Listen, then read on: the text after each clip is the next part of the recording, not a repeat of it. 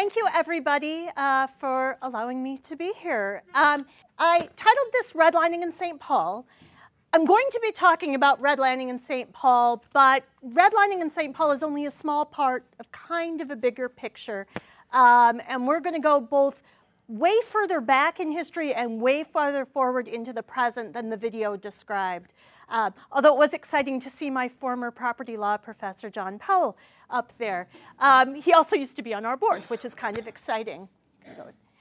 Housing Justice Center, wanted to tell you a little bit about our organization before I get started. So we're a nonprofit organization. We do both legal and policy advocacy. And we're very much focused on the preservation and production of housing that's affordable to the lowest income households and the protection of the rights of people who live there. And we use a bunch of different strategies in this work. So we do impact litigation. We're all attorneys and we do sue. We also do policy work on the federal, state, and local level. We do work nationwide, although the focus of most of our work is in the Twin Cities metro area and in greater Minnesota. But we help out sometimes around the country when issues pop up that kind of fit into our specialized expertise. We also do a lot of collaborative work with community-based organizations. So everything that we do is really focused on connecting to community-articulated issues and needs and making sure that we're working with communities as opposed to working at communities. We started about 20 years ago, kind of growing up around this issue of the loss of federally subsidized affordable rental housing, and have subsequently moved into a bunch of different areas, including the preservation of unsubsidized affordable housing, a lot of work with manufactured home communities. If you want a deep dive into mobile home park law, I'm your gal. I love that stuff. And we also do a lot of tenant protection policies. Much of our work is focused in concepts related to fair housing and this idea that everybody needs a safe, stable place to call home in the community of their choice that they can afford, and that choices have to be real choices and not fake choices. Okay. So I like to throw out ideas and see how people react to them. So I'm going to put you a little bit to work, and I don't know if we're too early in the conversation for that, but we're going to give it a shot. So here's a statement. I want to get people's reactions to it. Current housing disparities are the consequence of deliberate decisions. Okay. Seems like we have sort of general agreement on that. And this is something that has been sort of an interesting idea when you hear people talk about housing, because a lot of people talk about the market, as though the market is this thing that exists outside of us and outside of a series of decisions that are made that cause things to happen. That's not to say that the consequences of those decisions are always the ones that are intended. We have unintended consequences happening all the time. But somebody did something or made a choice. They made it out of a set of beliefs, a set of interests, and it caused other things to happen. This also means, however, that we can make a set of choices that address a history of disparities that have been created by these prior choices that are made. And let's forward to the next one. So I'm going to go way back in history. I really wanted to start, as we're talking about these issues of land and land ownership, who it belongs to and what it means, we have to acknowledge that there were people here first. It wasn't that, like in 1930, redlining started and then housing disparities occurred. There were a lot of decisions that were made prior to that. This map is from a gentleman named Aaron Carapella. You should check out his website. It's called Tribal Nations Maps. This is just a small part of a bigger map that I liked so much, I bought a digital copy just so I could put this in here. And this lays out some of the place names and the people who were here well before colonization happened. We know that the oldest burial mounds in St. Paul are actually more than 2,000 years old. and that the land that we're on today and the land we're talking about, when we're talking about sort of the buying and selling and ownership of land, it was stolen. And sometimes it was stolen multiple times. When you think about the history of, the extraction of minerals, when you talk about the building of the railroad, when you talk about the harvesting of timber, a lot of the big wealth that exists in our state, some of which now comes to us through foundations, really came initially from land that was stolen. There is a lot of history, a lot of very important history about Native American tribes in Minnesota that I encourage people to dig into. And I will just admit that I am probably not the person who can give you the richness of this history that I think this topic deserves. Okay. So I'm going to start in 1950 to just kind of give you a picture of the way things changed very rapidly between sort of the beginning of our story and today. So in 1850, in St. Paul, there were 1,112 people. Well, in St. Paul, so this was the census. So they're going to use the definition of the population based on the census, and you'll see that very quickly that population grew till you got to 1930, where you had 271,000 people. Now, interestingly, although the population has gone up and down since 1930, that number is not that far off from where we are today in terms of population. Right now, St. Paul, I think, is around 315, 320,000 people. Wouldn't quote me on that. And we're heading into the next decennial census, so we'll have a much better number of it. But really, the story is that principally, we got approximately the same amount of people as we did then. Before we go into sort of like 1930 and what started happening with redlining, I think it's important to kind of get a sense of how home ownership existed during this time period. First of all, people, because of the way that the federal government was treating tribal lands, were able to buy a lot of land across Minnesota really, really cheap. But in St. Paul, it was kind of a more metropolitan area, or started to be that around there. In the 1800s, typically speaking, in the late 1800s, people could access mortgages. They were done through local banks, and the average length of a mortgage was 6 years. And the average amount of the mortgage was not more than 50% of the value of what you were buying, which gives you kind of a sense of some of those barriers to becoming a landowner, becoming a homeowner, although land costs were much less expensive and a lot of people were building their own homes. The other thing about these mortgages is they were adjustable pretty much every year.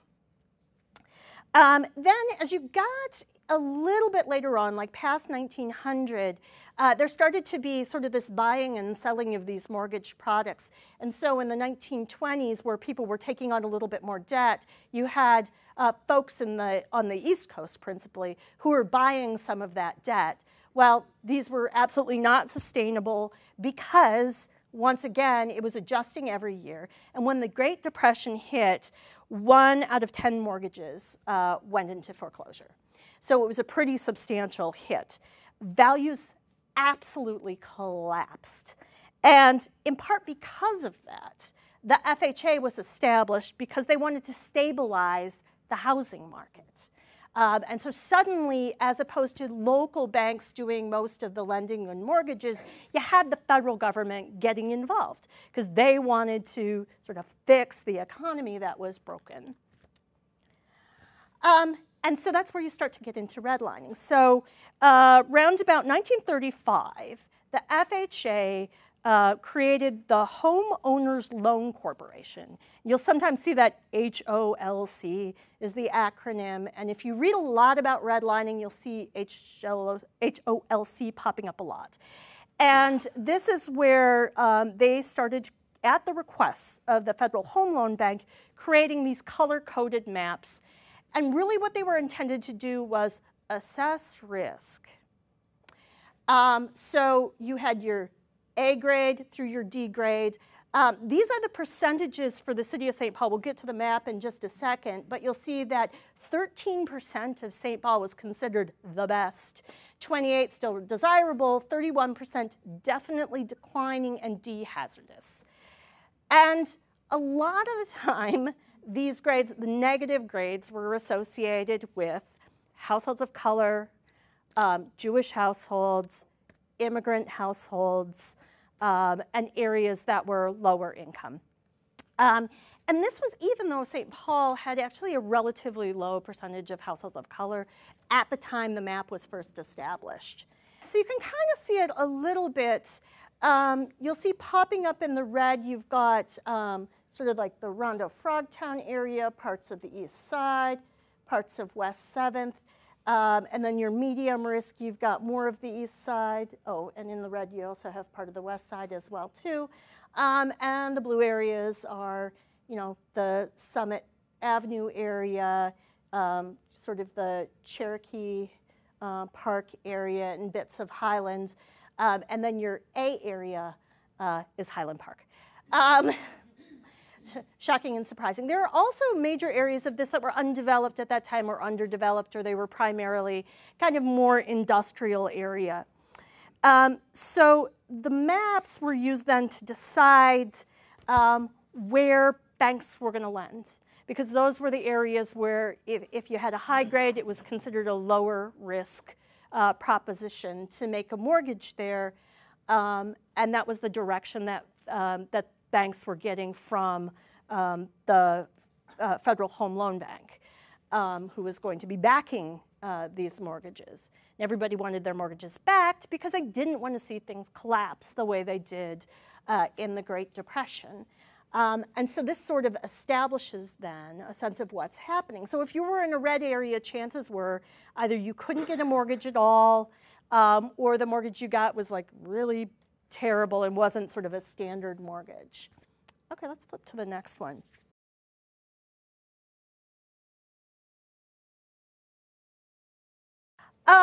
So when you look at, I don't know that there's like, I haven't seen sort of like a tight criteria on it, but there's a lot of correlation to two things. One was there is some correlation to housing condition, but then the second is there's a lot of correlation to the demographic characteristics of those areas. So they were grading housing stock, but then a lot of it was looking at people. The other thing that you'll find is that there's a lot of bias against density in the way that they did their grading system as well, too. So areas that were more dense tended to get lower grades than more of your sort of suburban areas. And you know, one thing that actually probably would be helpful is to look at sort of a later map where you're capturing some of the suburban community. When they first put out the maps, like the ones that I was seeing in the Twin Cities metro area, you could see Minneapolis and you could see St. Paul, but you really couldn't see much in terms of the surrounding communities. And I tended to keep this focused on St. Paul. There is a really good book. I have a list of references at the end. That's definitely worth reading if you want to delve into this a little bit more, called The Color of Law, that talks about the entire history of the way that decisions that were made by the federal government using the law as a tool created segregative patterns and patterns of disinvestment. Sure, you're welcome. Yeah, and anytime people can hop in. The other thing that I want to point out is that redlining was just one of many ways that households of color were prevented from accessing home ownership opportunities during this time. As the video pointed out, the denial of African American borrowers under the GI Bill, you know, when the GIs were coming back in the mid-1940s, there was a real shortage of housing opportunities, and there was this push to create more and more housing. They created the GI Bill. It also created VA loans. And VA loans were fantastic because there suddenly you could borrow up to 95% of the value of a house, where before that you had to put down a very substantial down payment even under those sort of the Federal Home Loan Bank, you were still probably putting down around 20%. Suddenly you could put down 5%. And the loan term was 30 years. We think of this as a pretty standard loan term nowadays, but back then it was pretty unusual. And it really opened the doors to a lot of people accessing home ownership. But African American borrowers in particular were kept out of accessing VA loans. And there are some pretty compelling narratives about that. The other thing that was happening around this time was racially restrictive covenants. So there were areas where in the property records, people were prohibiting folks from selling to different racial and demographic groups. There's a big project, the Mapping Prejudice Project. If you haven't heard of it, I recommend that you check it out. They're based at the University of Minnesota, and they have been going through and identifying in Minneapolis where those racially restrictive covenants are. They're now expanding that work to other cities.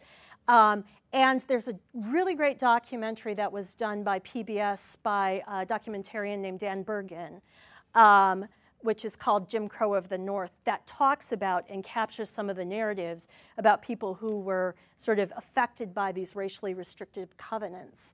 And then the last thing is steering. So even if you didn't have a racially restrictive covenant, even if you could access financing, you still potentially had problems with steering, which would say for households of color, hey, you have to live here, or we're only going to show you housing opportunities in certain areas. And the thing that happens is you get this sort of like really interesting interplay, right? If you've got this base map of values that was created that's saying we're going to create great loans in some places and not in other places, and then households of color are only steered to the places that are deemed to be hazardous or lower value, and the racially restrictive covenants prevent you from accessing home ownership opportunities anywhere else, suddenly what it's doing is it is determining where people are going to be living based on race. So there were some legal frameworks that were created to try and address some of the consequences of redlining and other discriminatory housing activities. That some of them applied just to home ownership, some of them applied to home ownership and rental housing, some of them also applied to land use planning, which I can get to. One was the passage of the Federal Fair Housing Act. In 1968, we finally decided that housing discrimination was a really bad thing, and we should prohibit it under federal law. I will come back to some issues with the Federal Fair Housing Act at the end of this presentation. But the Federal Fair Housing Act, in and of itself, well, it had things in it that would presume to eliminate redlining. It actually didn't say you can't do redlining. There's also the Minnesota Human Rights Act. It's great. It does many, many fine things to prohibit discrimination in the sale of housing and in the rental of housing. The Home Mortgage Disclosure Act is really interesting. So that was passed after the Fair Housing Act, and what it did is it began to expose some of the underlying data, what was actually happening with mortgage lending. And if you ever hear the term HMDA data, that's what they're talking about. And there you can see what's happening with loan denials based on race, based on income. And then finally, the Community Reinvestment Act, which actually for the first time in law said you can't redline. The other things you get to not being able to redline, but there they explicitly said you cannot redline. And that was passed in 1977. So theoretically up to that point in time, if you were super tricky, you could probably get away with things. The other thing is, well, all of this, and particularly the Community Reinvestment Act, addresses this issue directly of redlining. You can't draw maps that say we will lend here and we won't lend here. There are other ways that housing discriminatory patterns exist in mortgage lending. A really good example is in insurance. Insurance redlining is a huge issue. You cannot get a mortgage if you can't get insurance. And insurance underwriting is somewhat mysterious, and people have used the Federal Fair Housing Act to try and address discrimination in insurance, but that persists as an important issue. The other issue that pops up a lot is credit scoring as well too, and we'll get to that in a second. Okay, so another broad statement for people to react to. History is not something in the rearview mirror. We live with the past every day.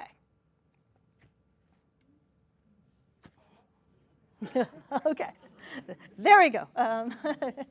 Actually, if you back up a few maps to the redlining map, you pretty much get an idea of where the demographics are in the city of St. Paul today, which was sort of my point, and that is, you know, what happened here kind of got locked into place in a lot of ways. And when you look where communities of color live and where white communities live today in St. Paul, it looks an awful lot like this map. There are some fine differences, but principally, if you look at the red and yellow areas, that's where today most of the households of color are living. St. Paul currently has one of the lowest homeownership rates in the nation among black households. If it were not for Irvine, Texas, and Paradise, Nevada, we would be the worst. And you can't really see it because of the washing out. But the little purple house is the data from 2016. There's a little gray house that's a few clicks up. That was the data from 2011. Our homeownership rate among black households actually fell between 2011 and 2016. You'll see we're just behind Madison, Wisconsin, then Minneapolis is down there as well too. And currently, the homeownership rate among black households in St. Paul is less than 17%. So this is homeownership by race and ethnicity. You'll see black or African American is 16.9%. White alone, non-Hispanic, is 61.2%, and other folks kind of fall in there in a variety of different ways. Any which way you slice it, though, this is a pretty substantial disparity. And it's something that, once again, as we saw in the video, that discussion about the role that home ownership plays in household wealth is really a significant one. So here's what I'd love to get people's react to. The housing market is not broken. It is working exactly as intended by the people who created it.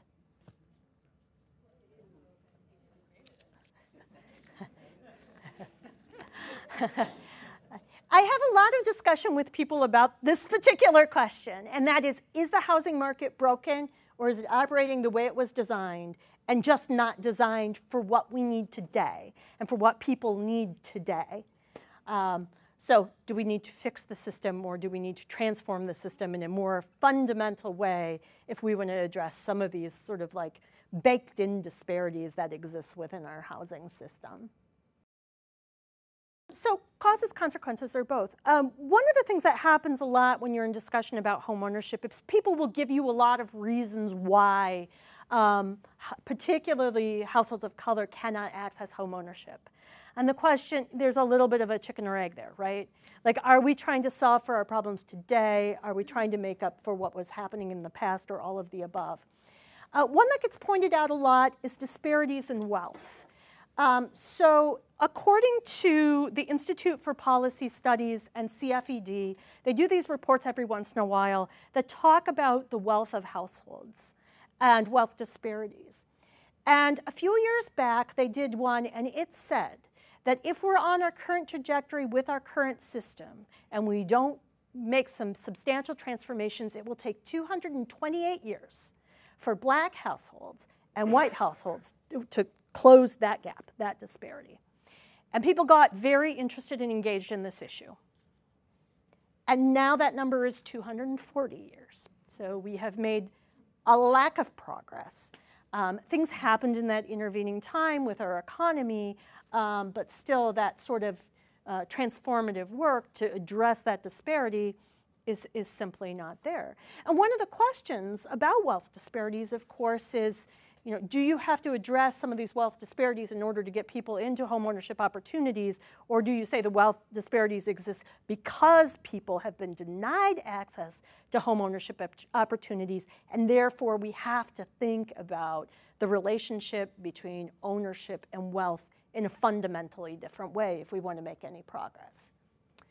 The second is, so that's sort of a national number, the 240, but in St. Paul, it's probably worse because our disparities are worse. Second, income disparities. So this is a St. Paul number. There is a $28,763 gap right now between white households and households of color in income.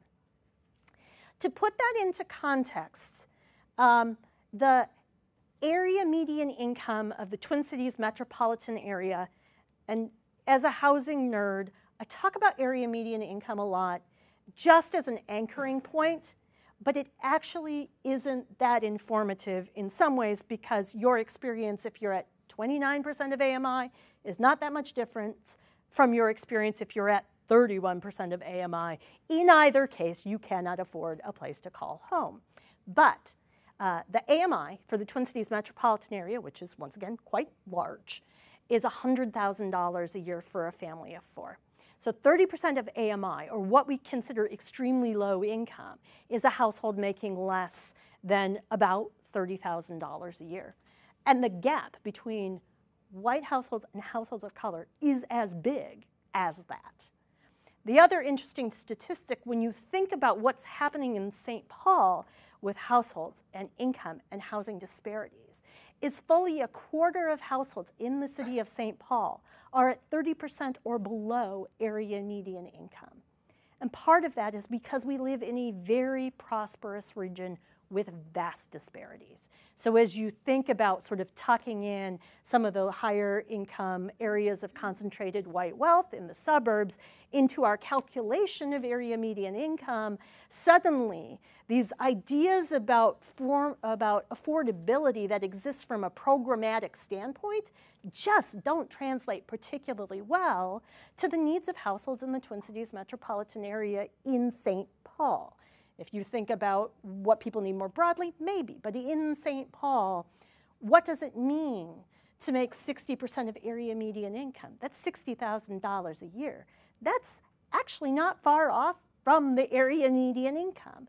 So that can be affordable, but the question is affordable to who? And if you think about affordability not as measured against sort of an abstract person, but against the needs of individuals who live in communities, then your conception of what you need in order to be affordable changes an awful lot. And as I think about the communities that you're all working in and volunteering in, that's a really important question. I worked for a number of years at the State Housing Finance Agency, and in that work, I spent a lot of time talking with people in communities. And the number one question that I got when affordable housing was created in communities was affordable to who? It's not affordable to us. It's programmatically affordable, it's technically affordable, but we can't afford it. And so that distinction becomes a very important one. Another issue that is one of these, like, could be a cause, is a consequence, is probably both, is the disparity in credit scores. So right now, the median credit score, and I'm going to admit to cheating and saying this number is from Minneapolis because I couldn't find one for St. Paul, but it's probably close enough. The median credit score in predominantly white areas was 720, compared to a median credit score of 570 in predominantly non-white areas. And that tells you a lot, because you can certainly buy a house if you have a 720 credit score. You're probably not going to be able to access home ownership opportunities, with very narrow exceptions, probably through Habitat for Humanity, with a 570 credit score. And in fact, when you look at rental screening criteria, many rental properties also require minimum credit scores in order to access rental housing. So not only can you not buy a home and build that sort of intergenerational wealth that we typically associate with home ownership, even finding a place to live at all can become much more challenging based on credit scores. And there's been some really interesting research looking at credit scores and the way that credit scores are calculated and the way that it is sort of baking in disparities. There was a report done by the Urban Institute that really articulated something that I think people had realized all along, and that is there are really two banking systems. And one of those banking systems is for higher income white households and the other is for lower income households of color typically. And the banking system that exists for lower income households of color tends to be very exploitative in the terms that are utilized. So it tends to have much higher interest rates with shorter terms, and they tend to report missed payments very quickly. If all you can access are bad loans that are designed for you to fail, you're going to fail at those. And when you fail at those, that's going to affect your credit score, and it's just going to go ticking on down. Whereas if what you can access are good loans that are prime loans that are on fair terms, you're probably more likely to be successful, and your credit score is more likely to be higher. There is some really great research about this sort of correlation and disparities in credit scores that's been done at the University of Minnesota by a professor named Sam Myers. And he actually had a co-author on his last report, Wan-Fei Li. It is fantastic, fantastic work because he's managed to access some really important data from the Federal Reserve and able to do a deeper level of analysis. Fair warning, you have to be a little bit nerdy in order to delve into it. There's some pretty complex math in there that it just goes over my head. A lot of zeta functions and stuff like that because they are economists. But there are some really important, I think, findings in that work.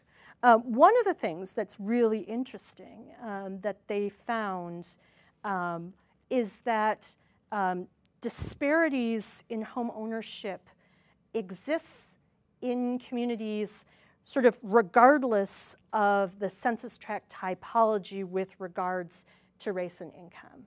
So white homeownership rates are pretty much the same in high and low income tracts, and black homeownership rates are pretty much the same in high and low income tracts.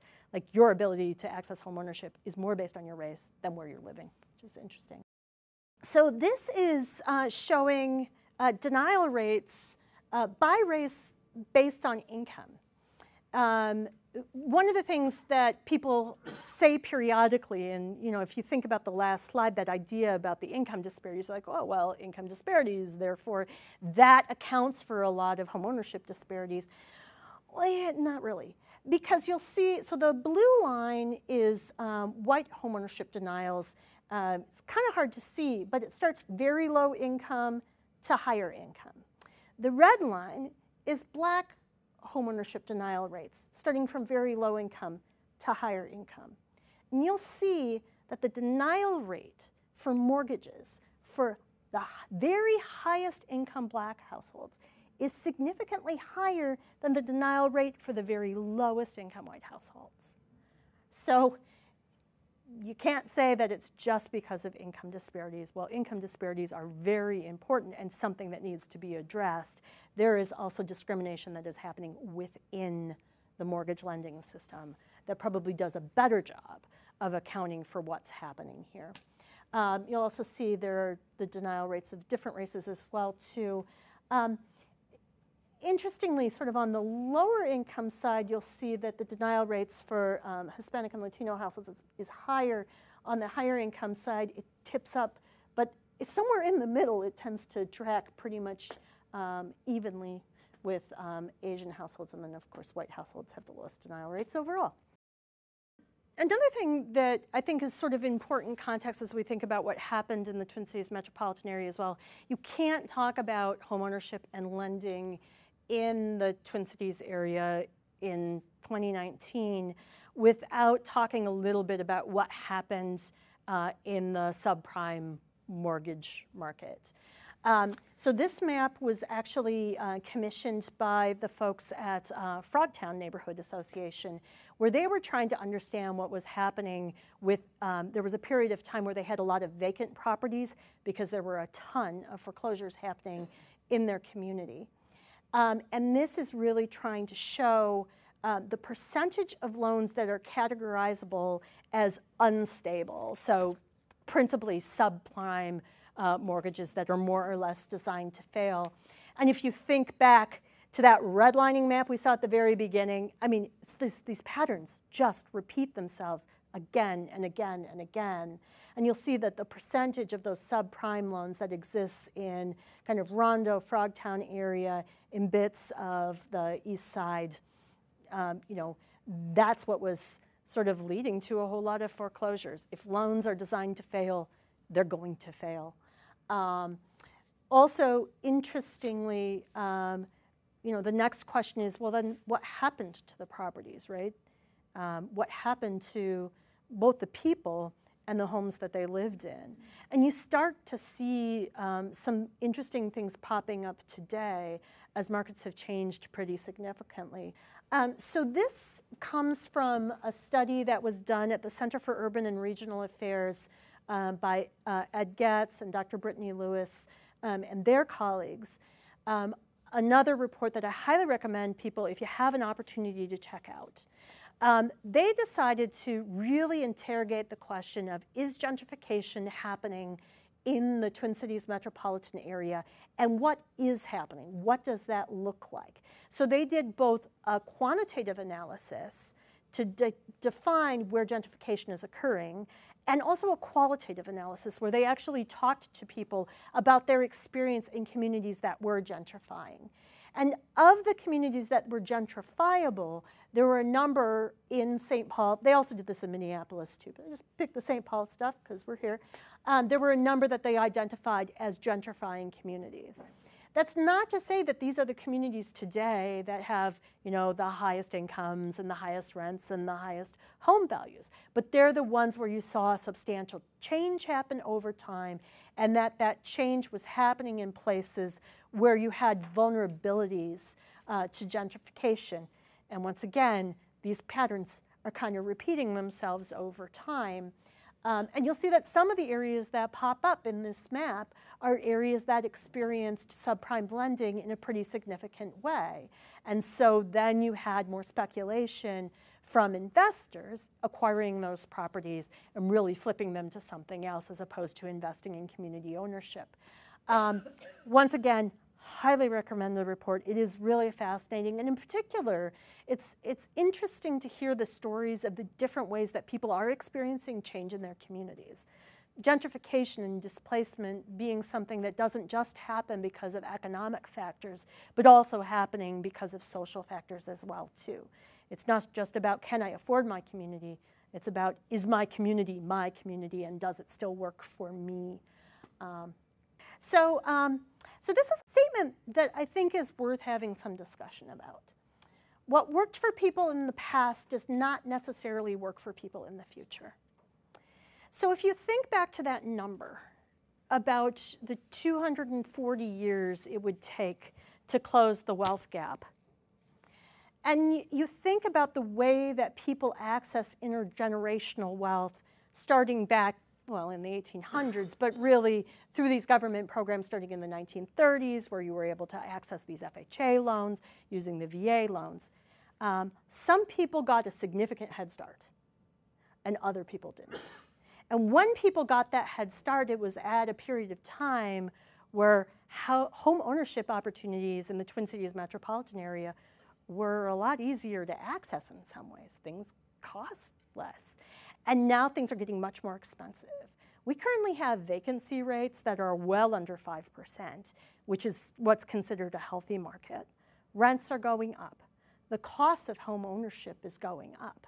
So if we say, okay, what worked for people in the past, the pathway that existed for folks to get intergenerational wealth creation through home ownership in the past is the same path that people in the future should be using. On the one hand, well, it worked in the past. On the other hand, how do you catch up to things that happened over a period of now, you know, coming up on like 80 years or 90 years? On the other hand, the other thing that people really struggle with is, okay, so say we're not going to use what happened in the past, and the priority isn't on single-family home ownership, and it's on alternative ownership structures and finding different ways for people to own homes. Maybe it's not owning it outright. Maybe it's a community land trust. Maybe it's cooperative models. Or maybe it's thinking about separating this issue of creating intergenerational wealth from the concept of ownership as being sort of the bedrock of that. But then the question occurs, okay, well, but we haven't tried that yet. Is it going to have the results we need? Is it going to make up for sort of these past disparities?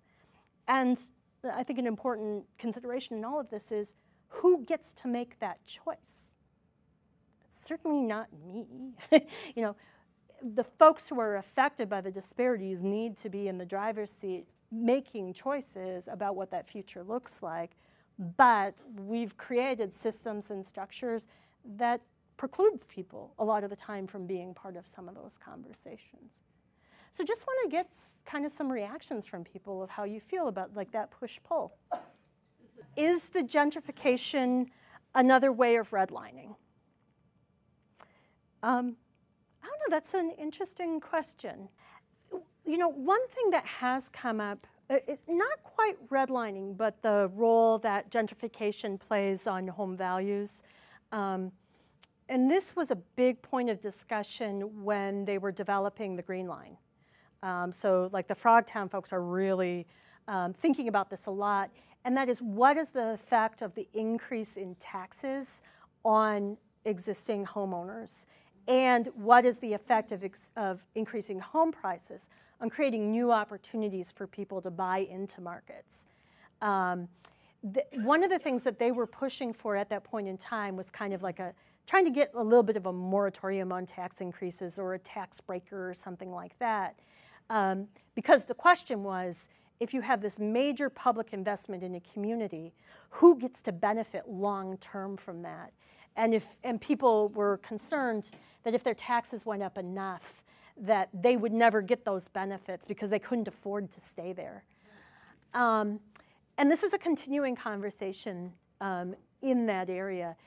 A related conversation that's happening right now in St. Paul, and certainly in the Frogtown neighborhood, but a bunch of other neighborhoods as well, is what happens with publicly owned land. So there's a lot of land that's still owned by the city of St. Paul.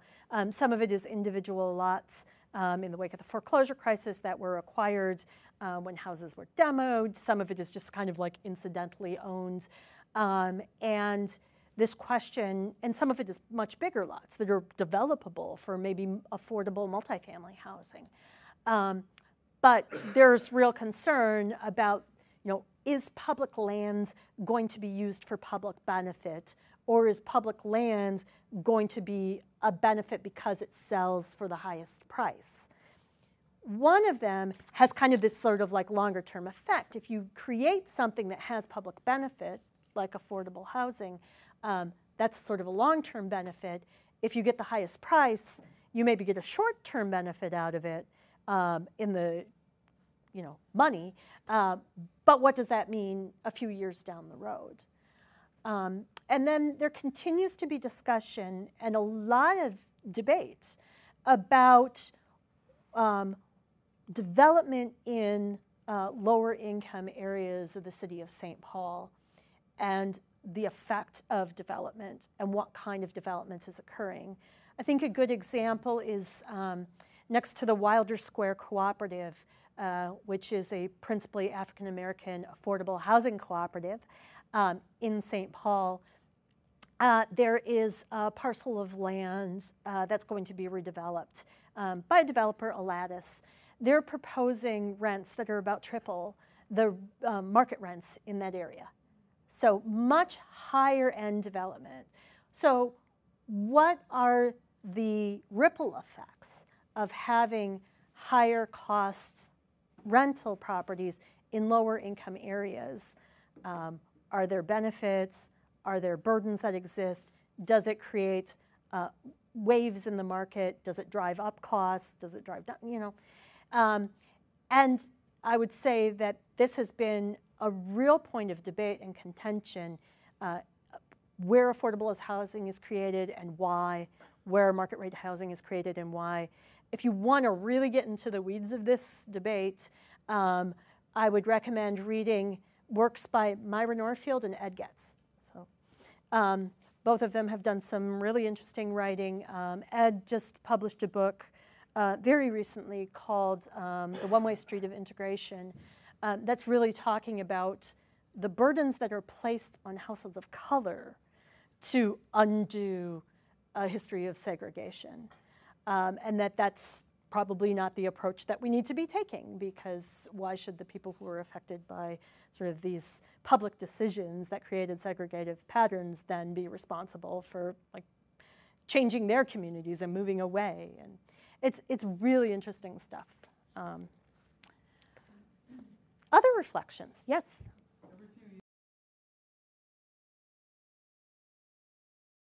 I mean, my personal opinion, right?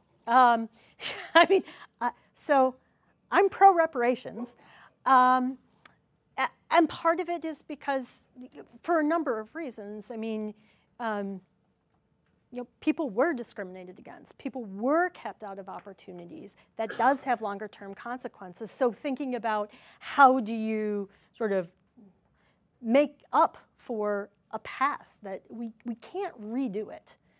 So how do you address it?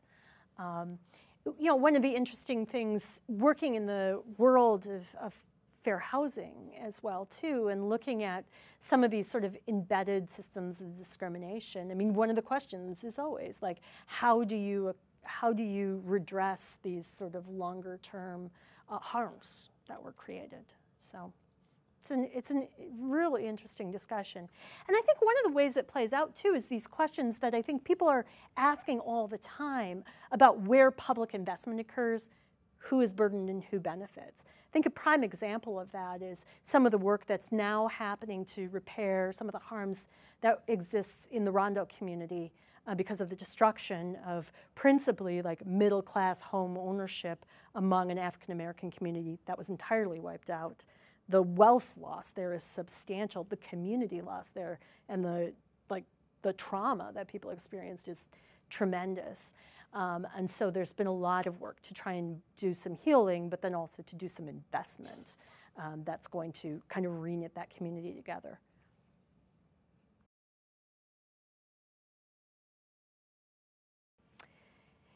Yeah, there's, I can't remember who did it, and unfortunately, there has been sort of a stream of research and kind of inquiry on that question.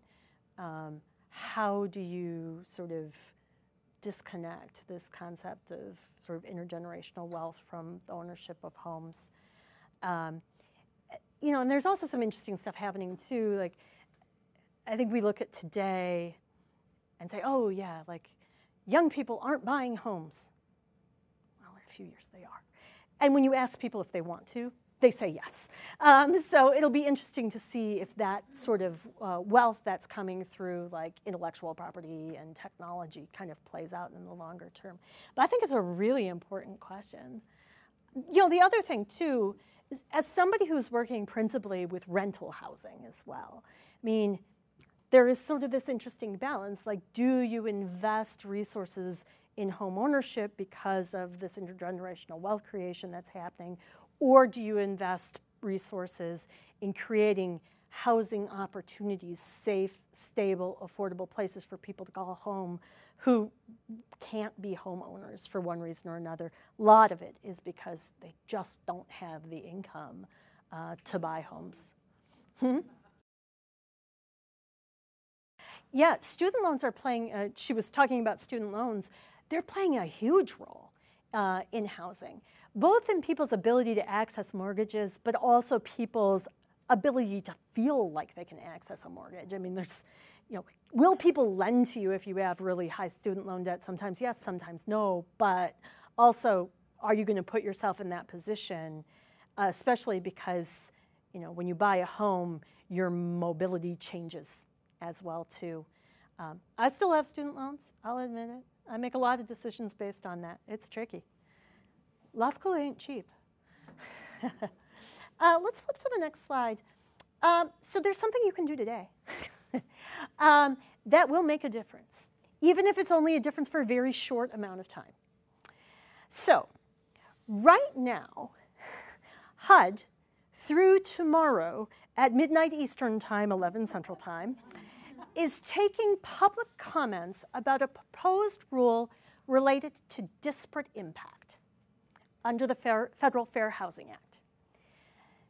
And disparate impact is the thing that says, even if you don't say you're doing something because of discriminatory reasons, in fact, even if you don't intend to do something because of discriminatory reasons, if something has a disparate impact on a protected class, which includes race, color, religion, family status, disability, probably forgetting a couple right now because I'm in the moment, that you still have the ability to challenge that activity under the Federal Fair Housing Act. And this has existed, kind of since 1968, and every circuit court has adopted disparate impact analysis, and then finally the Supreme Court, in a rule called Inclusive Communities v. Texas, said, yes, disparate impact is a thing, and it really, really does exist. And the typical test for disparate impact that existed at the district court level, and I mean at the appellate court level, is this sort of three-part test that shifts the burden back and forth, and I'm not going to go into the details of it because I can get very weedy about it.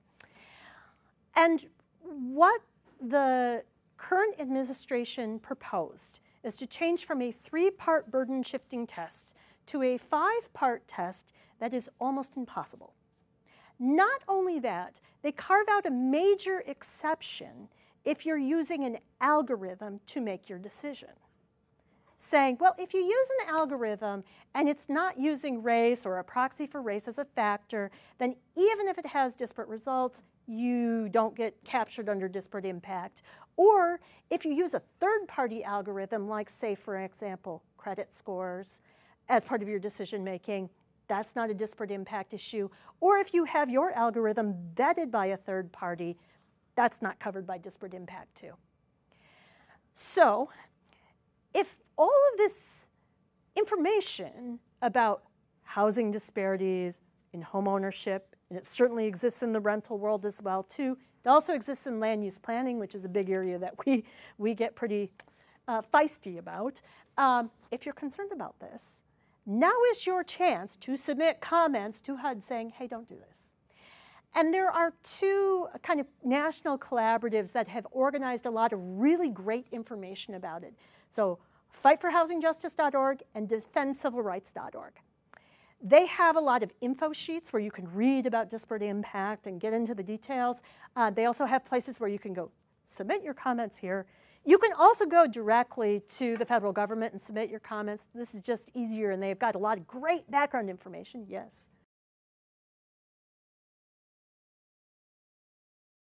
So, two things. One, both of these groups have sort of sample language already plugged in. But the most important thing is that you have something that's specific to you and your experience in your community and what you're seeing. Because the magic of submitting comments is that they have to read them and they have to respond to them. So they're not going to respond to you, but when they put out the final rule, they have to respond to every issue that pops up. Now, I'm not naive enough to think that we're going to craft these amazing comments. I mean, we've got a lot of comments, and we are threatening to sue them in our comments. But I am not naive enough to think that we are going to submit these brilliant comments, and the scales will fall from their eyes, and they will see housing justice. But honestly, if you submit comments, that's like 3 more minutes, the time they take to read it, that disparate impact still exists as a real thing. So the more people who submit comments, the more of their time we're using, the more time disparate impact is real. So we're trying to extend this time frame as much as possible. And then, of course, once they issue their final rule, which will be about the same as the rule they have now, then everybody will sue them, and we'll try and enjoin it, and once again, try and draw out that clock a little bit more. Particularly that stuff about algorithms, though. You know, when you think about what's happening with housing lending and tenant screening and stuff like that, everybody's using algorithms for everything. And what you put into the algorithm dictates what you get out of it. So, you know, most algorithms are, quite frankly, designed to be really discriminatory in what their outputs are. So saying that they have sort of a get-out-of-jail-free card just strikes me as deeply bizarre. I would use the phrase deeply bizarre. No, I'm just kidding. But it's nice to be able to like do something like really specific and really concrete. And like I said, like you can stall the federal government doing something really lousy for a few minutes by taking a few minutes of your time and typing it into this phrase and hitting go. And it's pretty exciting. Yes? Well, you know, one of the things that folks who've been looking at technology a lot, and I am not a technologist, I just sort of rely on them for their information. I mean, one of the things is, for example, with credit scores and this idea of like what is reported on dictates what the results are. I think that's one example. With screening practices for rental housing, there's some stuff that's happening in there. The thing that is really creepy that people have been talking about more recently is that there are, through machine learning, there are algorithms that are sort of harvesting data from third-party apps in order to make determinations about your risk. A lot of those are associated with like credit, some sort of experimental like credit scoring and insurance underwriting stuff. So it's where you go and who you associate with that becomes part of the determination of whether you are a risk. Well, it's basically lacking in these patterns of segregation and racial discrimination, right? Because, you know, where you live, a lot of the time, you can make predictions about race and about income, similarly who you associate with. So then if areas that are predominantly, say, Latino are considered higher risk and you're going to higher risk areas, you're considered higher risk. Well, if you're doing that, then you know, you are more likely to be Latino, for example. So these things get baked in very disturbing ways. Let's go to the next one. So here's just a few examples of, so I mentioned some of these. There are certainly a ton more. So the Mapping Inequality Redlining in New Deal America is this really great website that you can kind of flip through. And it has a really great explanation of redlining and some excellent visuals. And you can look at areas all over the country. I mentioned Jim Crow of the North, the documentary. The Mapping Prejudice Project, once again, I think they're going to start doing some stuff in St. Paul at some point in time, but you can kind of get a picture of what those racially restrictive covenants look like. Color of Law, A Forgotten History of How the Government Segregated America. If you want a lot of background on some of these lending practices and discrimination in that piece of the market. And then Racial Disparities, Homeownership, and Mortgage Lending in the post-Great Recession period. That is the Sam Myers paper. Lots of economics in there, but really some fascinating conclusions.